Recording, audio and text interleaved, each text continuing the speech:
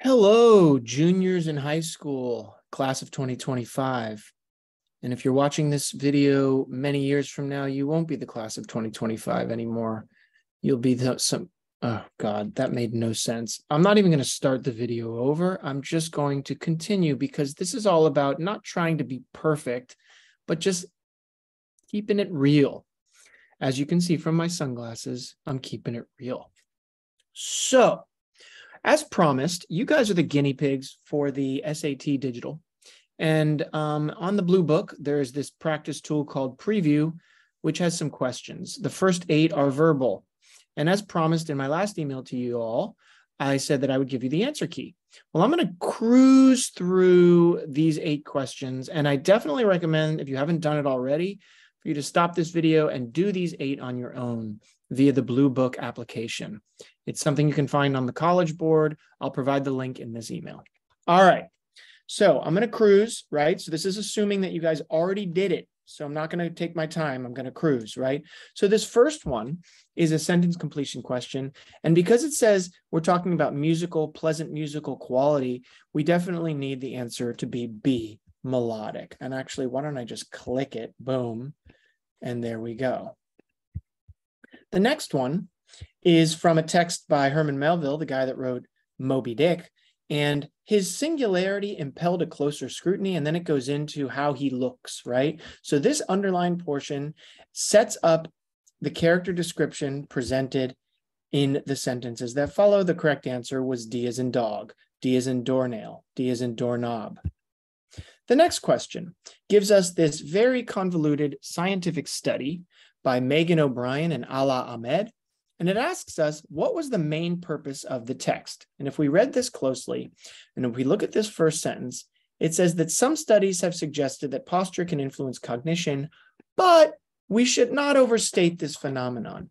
So right off the bat, the author is saying, be careful with overstating the relationship between posture, how you sit or stand, and how you think, cognition. And the answer is, where's the answer? Boo, boo, boo, boo, boo. Da, da, da, da, da. Right, D. It discusses this study to illustrate why caution is needed when making claims about the effects of posture on cognition. The answer is D again.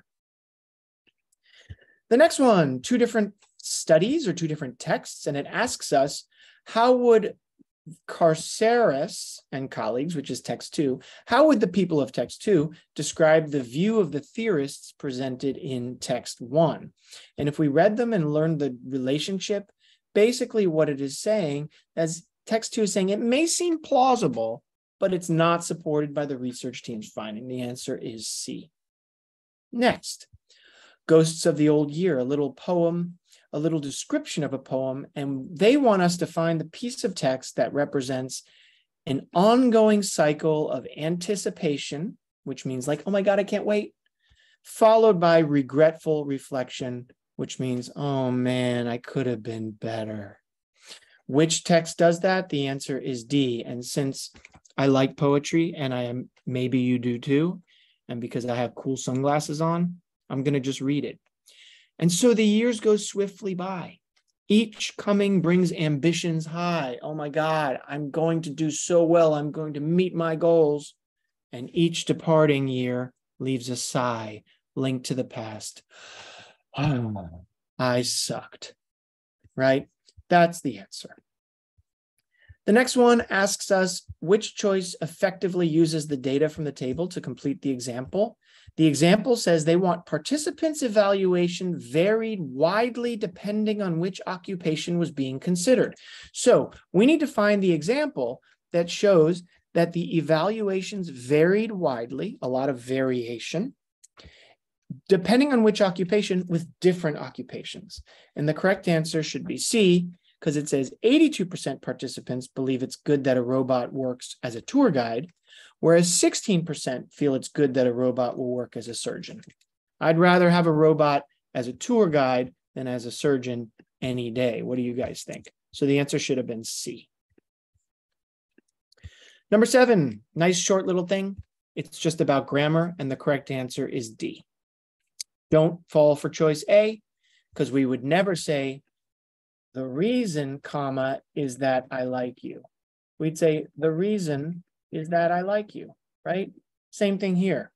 The reason seeds from a dying dandelion appear to float in the air while falling is, we don't want to say falling, comma, right? So the answer was D.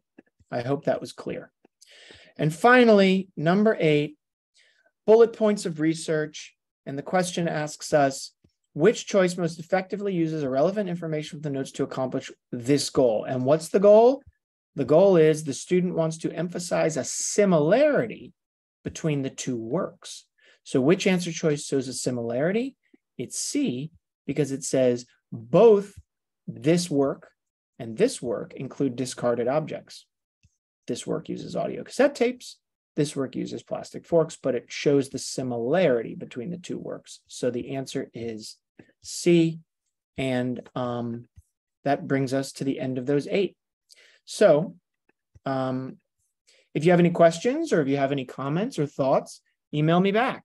But I give this to you as a little warm-up, and stay tuned in following weeks as you guys move through your junior year for some more digital prep help from me.